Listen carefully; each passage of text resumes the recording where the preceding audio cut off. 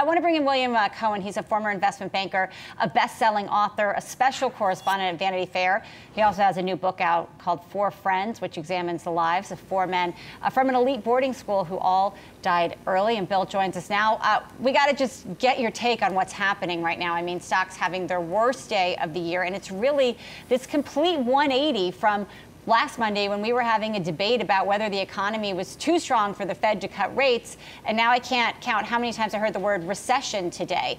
Do you think that we are at some sort of inflection point right now? Well, you know, I think the first thing is it depends if Andy, who is so wise, is right that this is sort of some sort of long-term rejection of globalism. If that's the case, then this probably isn't a blip. If, in fact, it's just a reset about an interregnum about globalism, then I think this is a blip. And if it is a blip, I think it's a healthy one. I think, you know, Donald Trump has been pumping up stocks for the last 2.5 years. He's been pumping up the bond market for the last 2.5 years. I think that is all very, very bad. And I see these big sell-offs and corrections in the stock market is very healthy. There should be, and there hasn't been, and there was late last year, a big starting of a sell-off as there should have been in the bond market. But now, of course, everybody's running to safety and driving down bond yields to absurd levels. So on the stock market, I see this very healthy. In the bond market, I continue to be incredibly worried about what's going on in the bond market. Well, and I guess to that point on the bond market, you know, the traditional metrics would say it is pointing to a recession, right? We have a pretty steep inversion right now on the yield curve. That has traditionally said there's going to be a recession within the next year. Just based on the conversations that you're having, the concerns that you hear from some of your sources, does it seem like a recession is something more and more folks are hunkering down for right now? You know, I'm like trying to reconcile what I hear, you know, out of Washington with how this is the greatest economy ever, and then the Fed cutting interest rates 25 basis points after a prolonged period of the lowest interest rates in our history. I don't believe that we are in a recessionary mode, but when the Fed cuts interest rates when the economy is going well and we're being told it's going well, then maybe everybody's thinking maybe Jay Powell knows something that the rest of us don't.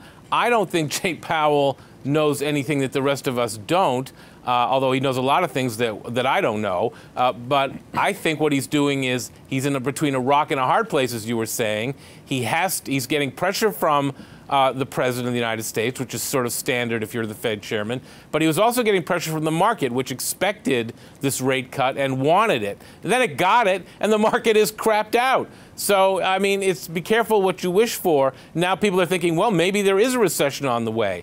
I just think that the worst thing that the Fed could have done, which is what they did, which was lower the interest rate by 25 basis points when it was not necessary. What should be happening is interest rates should be rising to compensate for the risk that bondholders and investors have been taking in the bond market that they have not been getting compensated for 10 years now. Right, right. Hey, Bill.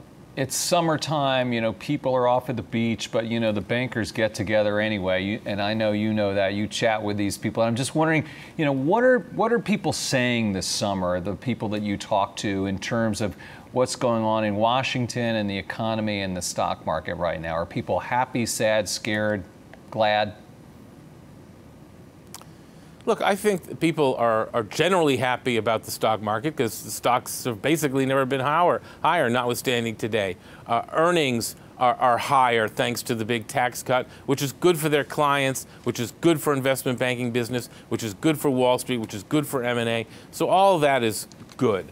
I think that there is a general concern among the people that I talk to about the increasing incompetence of the White House. I think, that, to say nothing of the intransigence of Congress.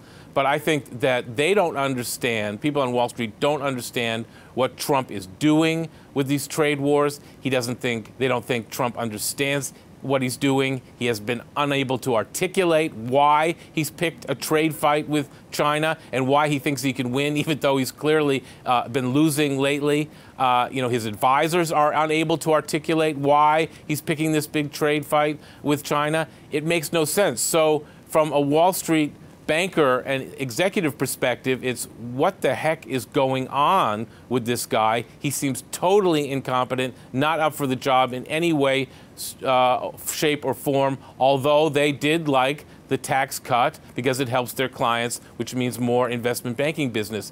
But they generally are getting increasingly concerned about the level of incompetence coming out of the White House. So getting increasingly concerned, let's spin it forward because we have an election that is coming soon.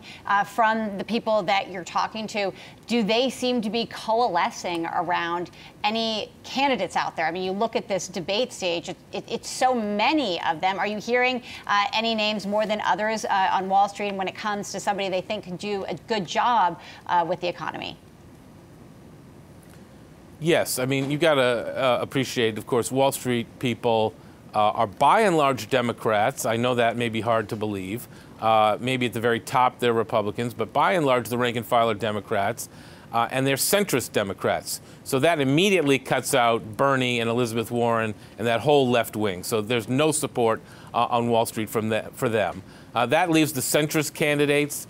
I think, at the moment they are happy, relatively speaking, with Biden or Kamala Harris, some centrist candidate, maybe a Michael Bennet, who can rise above the fray and not be too extreme and restore some sort of confidence to the markets and sanity to Washington without being on the extreme either way. I think right now between Trump is one extreme and Bernie Sanders and Elizabeth Warren are another extreme, and Wall Street does not like extremes.